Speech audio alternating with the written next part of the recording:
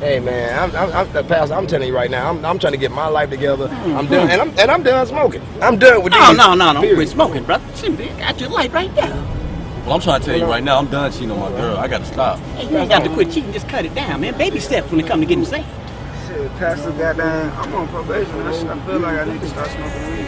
Oh man, you ain't got to quit smoking weed. Just sell a little weed and smoke just a little bit less. That's right. That's right. Baby steps. That's cool. But I'm saying, I'm feeling like I don't really need to pay my probation officer.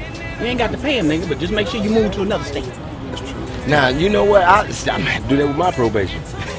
I didn't say you could do that. We talking about this man right here. Now you got to stay on pace. Now you just doing cigarettes. That's right, too. Won't he do it?